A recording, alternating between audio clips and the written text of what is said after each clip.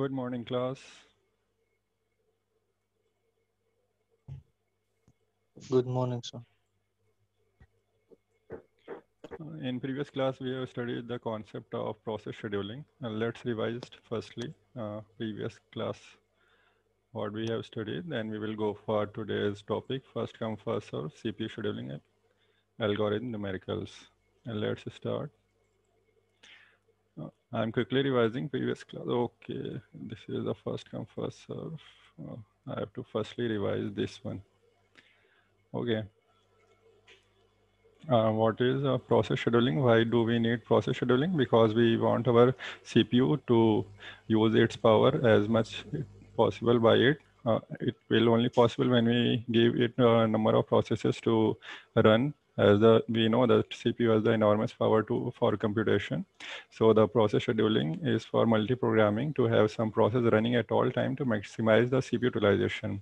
And your process switches between multiple processes simultaneously with the help of schedulers. There are three types of schedulers. Long-term scheduler that controls the degree of multi-programming. It decide number of processes will be in the ready queue. And short-term scheduler will take the selected process from the ready queue and will allocate to the CPU. There is also one more additional scheduler which is called medium-term scheduler, which is used to reduce the degree of multi-programming. As you can see here that partially executed swapped out processes are taken out by the medium-term scheduler, and they will swap in as and when CPU has less load on it. So this is how medium-term scheduler works. And then we have seen that there is a concept of a context switch, because once a process has to switch, CPU has to switch multiple processes, it has to store the state of those processes. And this context switch time is basically overhead, because our system does no useful work while switching. And this context switch time depends upon the hardware itself. Someone is asking question. Ashutosh, sir, please explain this diagram if you have time, or maybe in the last. Which diagram you are asking about? Medium-term scheduler? Okay, you are asking about. I'm just revising. This is the class we have studied in previous class. Maybe you are missing in previous class, Ashutosh. This still I am revising. Here you can see that a process firstly comes to the ready queue. If it is executed by the CPU at one time, it will be end. Otherwise, that process has to wait for some input-output activity. It will go in waiting state, and once that input-output activity completed, it will again feedback to the ready queue. And here there is also a use of a medium-term scheduler. What it is here, it is used to reduce the degree of multi-programming. I told you in yesterday class that by showing you the CPU processing of my laptop, that it is only using 40%. If I increase number of processes or number of user application, it will go up to 90 or 99%. And then other applications or all applications start running very slowly. That is why we want to reduce the degree of multi-programming, so that some useful or crucial processes may not lag. In this way, we use medium-term scheduler to swap out partially executed less critical processes or least essential process at that moment. Suppose I am not using MS Word right now, then I will swap out that process from the CPU, as this is partially executed swapped out process, and it will reduce the speed of a CPU. Krishna is asking, sir, since a CPU is capable of multi-programming, then why do we need medium-term scheduler? Of course, beta, CPU is capable of doing multi-programming, but how many number of programs can be taken by the CPU at a time? It depends upon your capability of the hardware only. As I show you, in previous class also, let me show you once again. Here you can see the task manager. And here you can see my CPU usage is right now only 47%, and I'm using only 3 applications right now. First one, my Microsoft presentation. Second one is Zoom application, my microphones.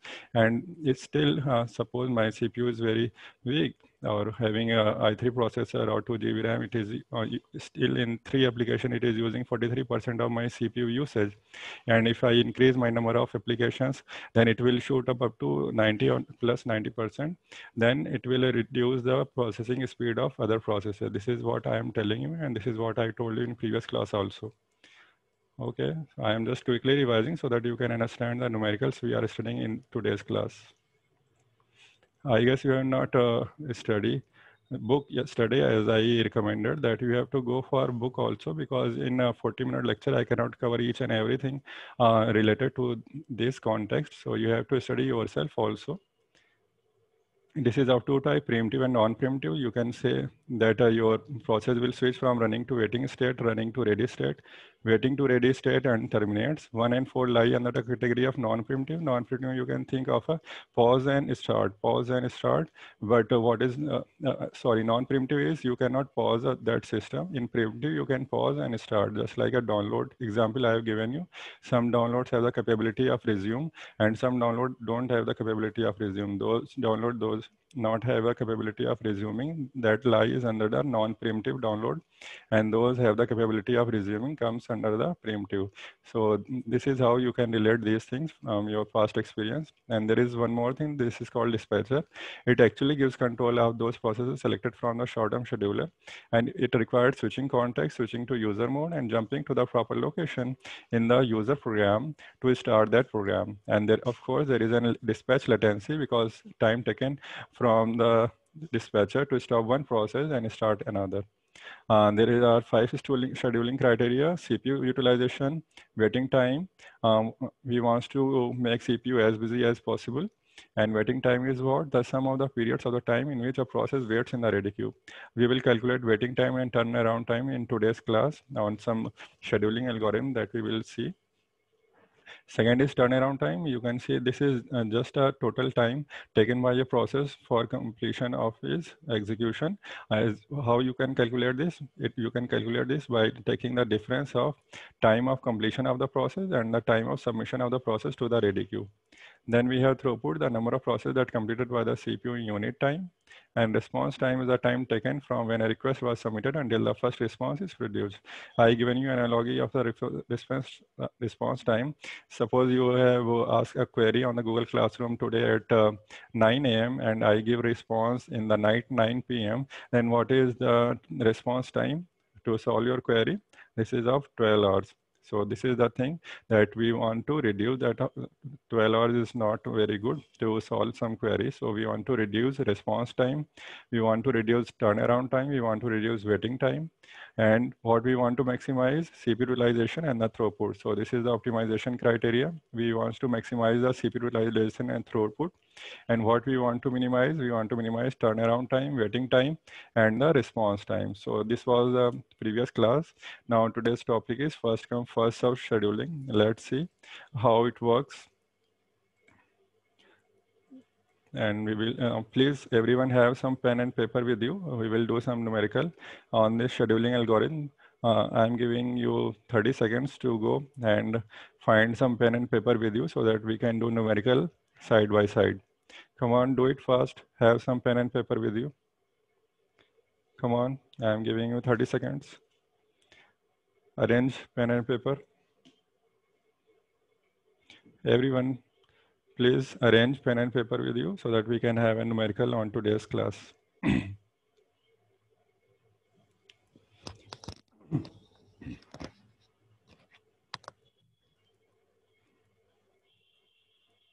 Okay.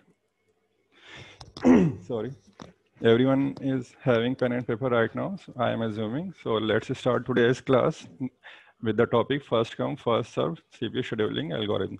As the name suggests, it is what? First come, first serve, that is FCFS. You can have an analogy with the first in, first out. Have you heard about FIFO queue? First in, first out. I guess you all have, you all have studied the data structure in your previous semester, I guess. Okay, so what Yes, sir. do you mean by FIFO queue? This is first in, first out, right? First in, first out queue. That is, which come first will be served first, right? So this first come, first served scheduling use the data structure of FIFO queue. That is first in, first out. Okay, LIFO also. LIFO was what? Last in, first out. That was the stack you have studied.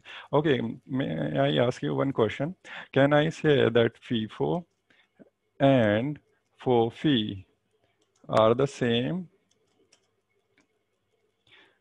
FIFO and FOFI are the same. Uh, my question is, FIFO and FOFI are the same? First out, first in, or it is a different data structure other than FIFO Q? Can I have an answer of this question? You can simply say yes or no, that FIFO and FOFI are same. You can simply write yes or no. What is your answer? Sir, it will be different. No, okay. Anyone else? Anyone else? No. Shweta is saying no. Prakhar, no. Anand Tiwari, no. Uh, everyone is saying no. Okay. Chitranshu is also saying no. Okay. Can anyone give me the reasoning why you are saying it is no? FIFO and FOFI are not same.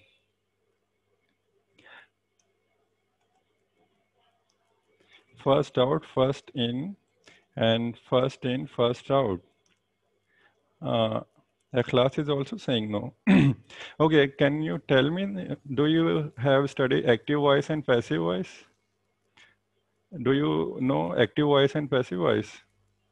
Abhishek is saying same. Only one person is coming with different thought process. Everyone else is saying no. Can I have changed my question? Can you tell me, do you have studied active voice and passive voice in your school? What is the Yes, sir. concept of active voice and passive voice? In active voice, subject comes first, right? And in passive voice, what happened? Object comes first, right? Am I right?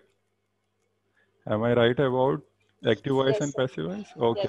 Yes, sir. Now what we are having, first in, first out, right? What I am saying, whatever will be the input first will be taken out first, right? This is called FIFO. Now, if I say FO, FI, what will be the output first? Excuse me. What will be the output first? That will be input first. So this is kind of a rephrasing of a sentence. Excuse me.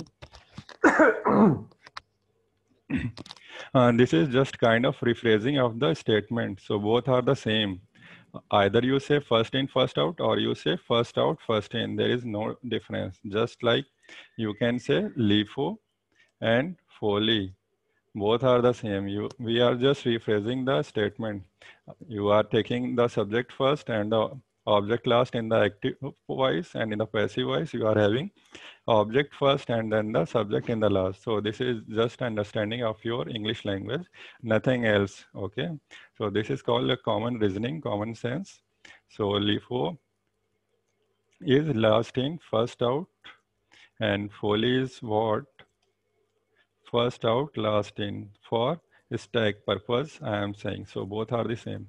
Okay, so this was just the quick revision, what you have studied. Actually, I just want you to relate all those things that you have studied previously. Only then you can understand that what you are studying right now is quietly relatable to that you have studied previously. Okay, so now everyone is clear that FOFI and FIFO both are the same. Yes, sir. Okay, so let's start.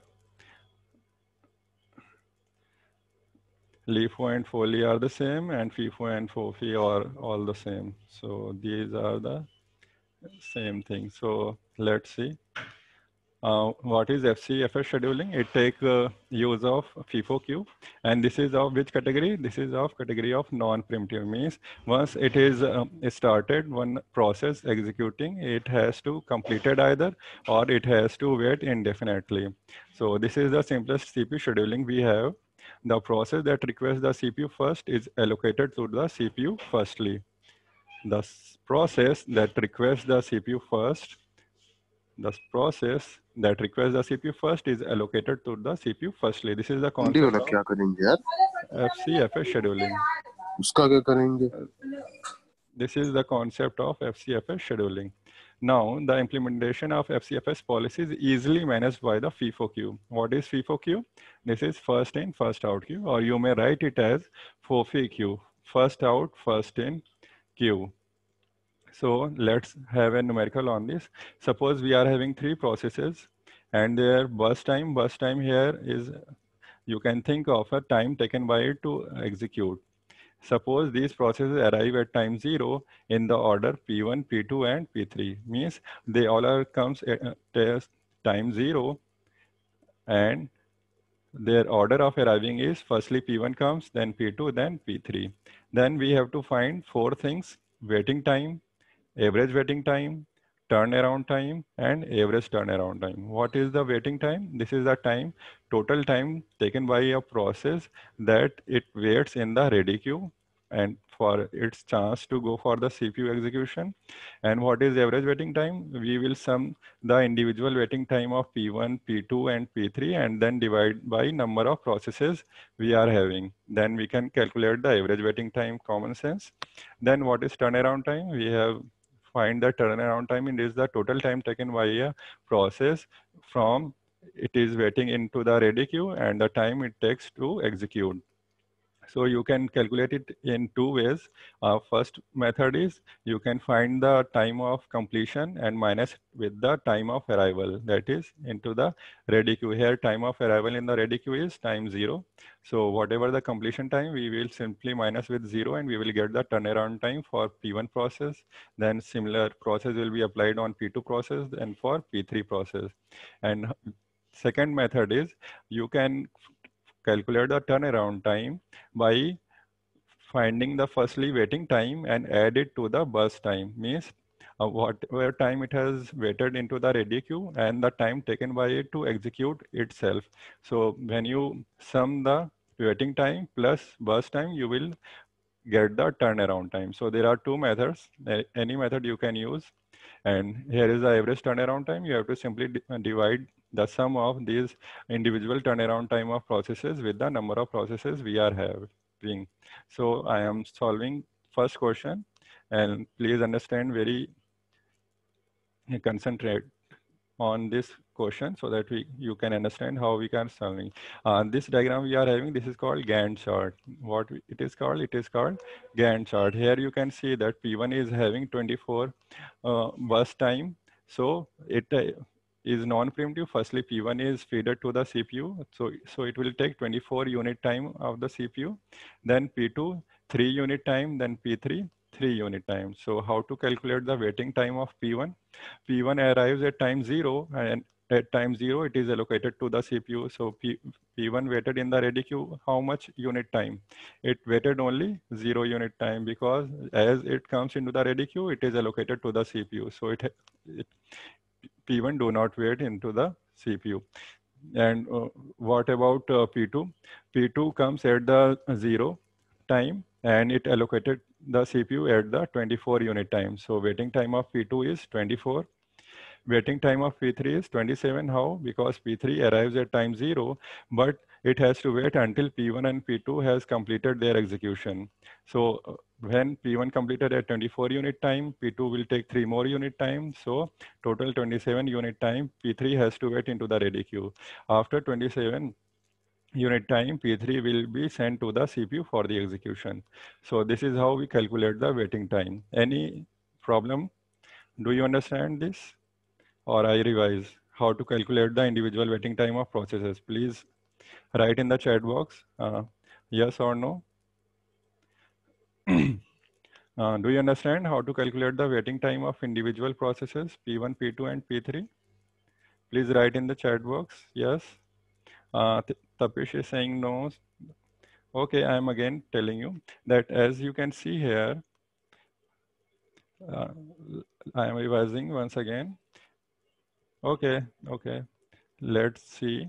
Here you can see that P1 process is taking 24 burst time and it arrives at time 0, right? So when it comes into the ready queue, it quickly sent to the where CPU. So P1 waiting time will be the 0 because as soon as it comes into the ready queue, it will be sent to the CPU for the execution.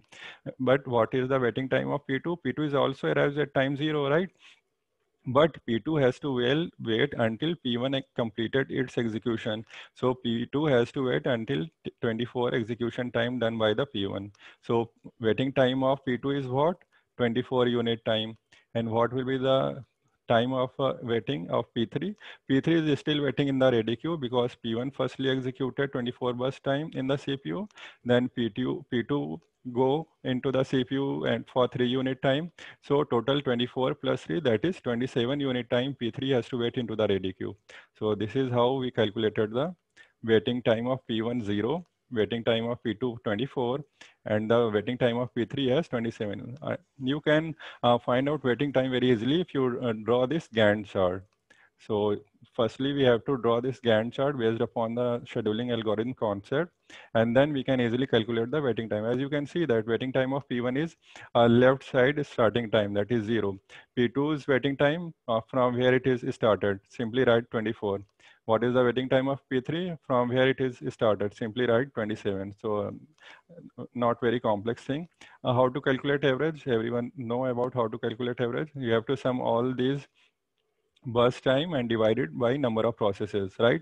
Waiting time of P1, waiting time of P2, waiting time of P3, and individual waiting time these are, and we have to decide by the number of processes. How many processes we are having? We are having 3 different processes. So we divide it by 3. So let's see what is the answer. 0 plus 24 plus 27 divided by 3, we are having the answer as 17.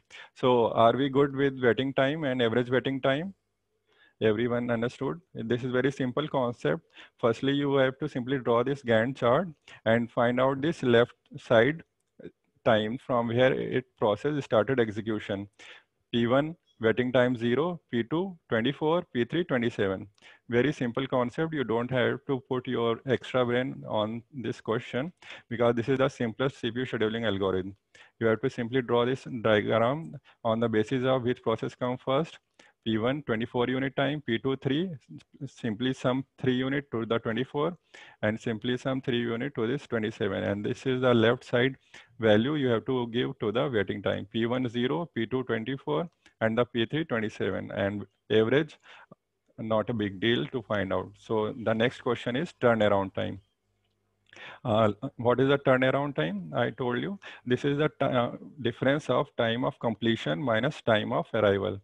As we know that in this particular question, the instruction has given that all these processes comes at time 0. Sir, screen is moving. Screen is moving because your internet connection is slow, and screen is not moving. Okay. Now it has moved because I was not moving the screen. I am just explaining what it is written on the screen. Ashutosh is asking what will be the role of 30 here. Role of 30 comes in the turnaround time. I am explaining the next. What is the role of 30 here? Okay, so what is turnaround time? This is the time of completion minus time of arrival. So what is the time of completion of P1? Time of completion of P1 is 24, and when it arrives at time 0. So how to calculate the turnaround time of P1? Completion time is 24 and arrival time is 0. So 24 minus 0 is 24. This is a turnaround time. This is a total turnaround time, time taken by a process to complete its execution. Now, what is the turnaround time of P2? You have to find the completion time of P2. What is the completion time of P2 is? This is 27. And when it arrives in the ready queue, it arrives at time 0. So completion time is 27, arrival time is 0. So you will get 27 unit time as the turnaround time for the P2. Means you can also see it here as a second method. What is the waiting time of P2? Waiting time of P2 is 24. And what is the bus time of P2 is 3. So 24 plus 3 is the 27 turnaround time. Okay. So what is the turnaround time for P3 process? Here is the time of completion of P3 is 30. And when P3 arrives at time 0. So 30 minus 0 is 30. We are using here the arrival time as 0 for simplification of this question understanding. We can have very arrival time in later on questions. So don't think of that how can at time 0 multiple processes comes arrive and we are having understanding about the order of the processes that P1 come first, then P2, then P3.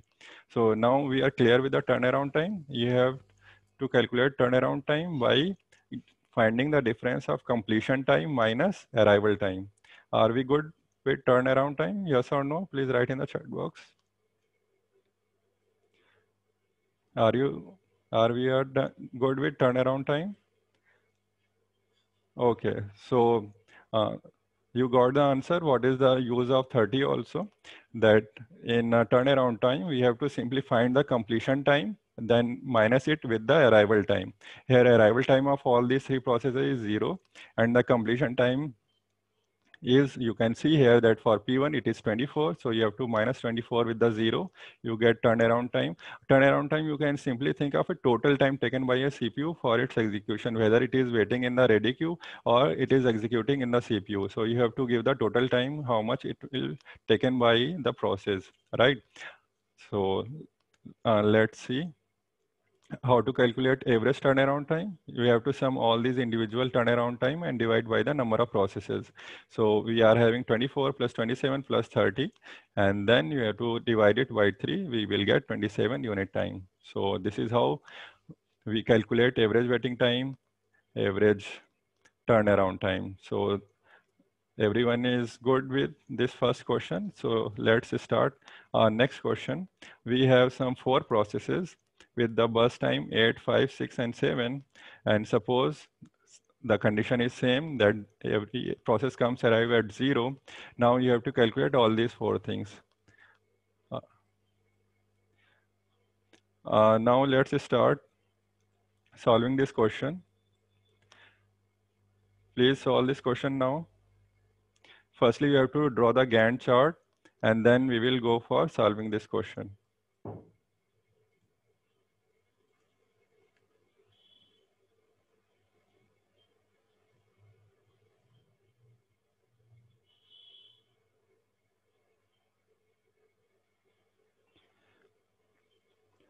Start your pen and paper and solve your question. And please, no one will give the answer in the chat box, only until unless we call.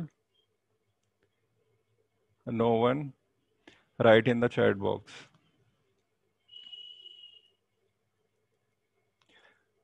I am giving you 1 minute to solve this question. 1 minute has already done. This is 9:28. At 9:29, we will go for solution of this question. Come on. Once you are done with this question, please write done in the chat box. Come on, do it fast. Has anyone completed this question? Please write in the chat box done. If you have completed, please don't give the answer. I'm not interested in answer that I will explain you, but I'm interested in if you are doing this question or not. This is all about trust. You can fool me by simply writing done, even you have not completed this question, but this is not how you can understand these topics. You have to solve these questions by yourself only. Okay, time is up. No one has completed? No one? Okay, I am again solving this question. Now you can have some more concept on this. So here is Abhishek has written done, very good.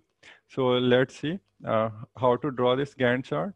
P1, what is the waiting time of P1? 8, then 5, then 6, then 7. So 8 unit time is for P1, then 5 unit time for P2, then 6 unit time for P3, and then 7 unit time for P4. So this is how Gantt chart is completed. Prikhar, Firoz, Pooja, Ananya, everyone has written done. Now please compare your answer here that you have done correctly or not. So what is the waiting time for P1 is? Of course, 0, because this is the first process we have assigned to the CPU as soon as it is in the ready queue. Then waiting time for P2 is 8, waiting time of P3 is 13, and waiting time for P4 is 19. How to calculate the average waiting time? Simply sum 0 plus 8 plus 13 plus 19. That is 40, and you have to divide by the number of processes, and the answer is 10. Everyone having the same answer, you have solved the question. So this is how the waiting time and the average waiting time. Then let's see turnaround time. Time of completion of P1 is 8, arrival is 0. So 8 is the turnaround time. For P2, completion time is 13, arrival time is 0. For P3, completion time is 19, arrival time is 0. For P4, completion time is 26 and arrival time is 0. So this is the turnaround time. And how to calculate average turnaround time? So you have to simply plus 8 plus 13 plus 19 plus 26 and divide by the number of processes. So here we will having the answer 16.5. So this is how we calculate the turnaround time, average turnaround time, waiting time, and average waiting time. So are you good with solving these type of questions? This type of question will surely come in your examination. So you have to keep practicing these type of questions. So what is maybe the issue arise in the FCFS scheduling? Next thing is FCFS scheduling issue. As you can see here in the first question that the P1 is having the 24 bus time.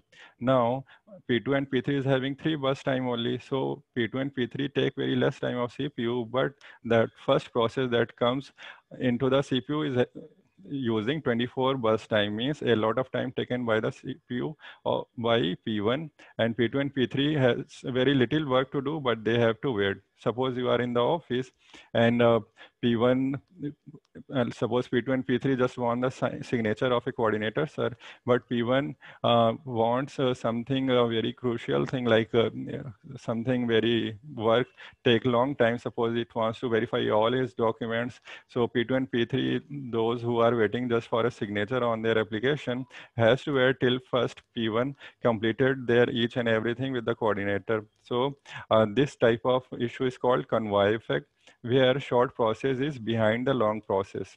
Here we can have a diagram to visualize this type of issue. Here you can see a bus is in front of some bicycle or cycle that are the short processes. You can see the 1, 2, 3, 4, 5, 6. Suppose 6 unit time is taken by this longer job and 2 unit time taken by these 3 other shorter jobs, but they cannot get the control of the CPU until and unless this longer job has completed. So this is the issue in first come first serve scheduling, because these short jobs can be completed if it has to be comes first before the longer job. Let's have this effect by doing some numerical. We are having the first question again revisited. Now I have changed the order. Suppose the process arrives at the order P2, P3, and P1. Now calculate the average waiting time and average turnaround time. Then we will compare this average waiting time and average turnaround time with the first question that we are having. Now, please again start, have pen and paper. I am giving you two minutes to solve this question. Here, your time of arrival has, your process sequence has changed, that firstly P2 come, then P3, then P1. Now calculate your average waiting time and average turnaround time. Now you can give the answer in the chat box. What is the average waiting time and what is the average turnaround time of this question? You are having 2 minutes to solve this question.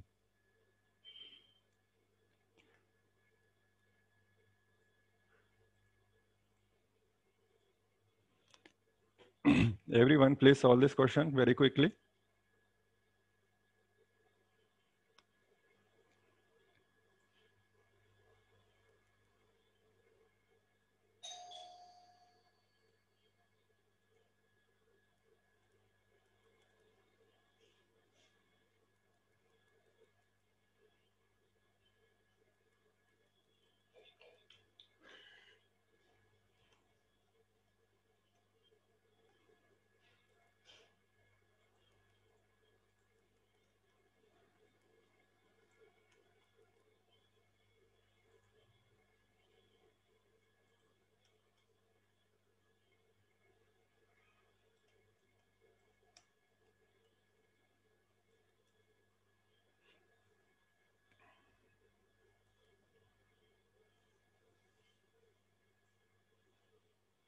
Okay, we have got some answer. Abhishek is saying average waiting time is 3 and average turnaround time is 13.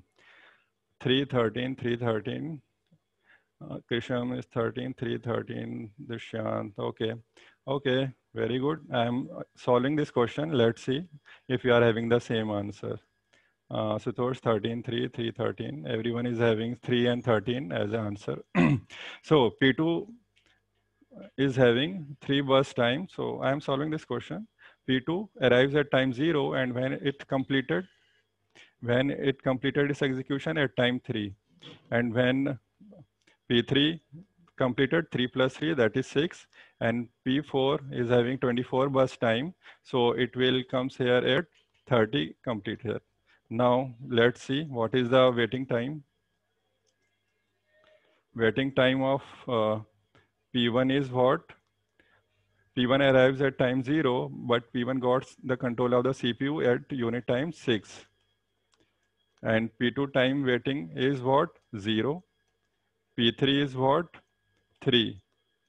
Right? So average waiting time is equal to, average waiting time is what?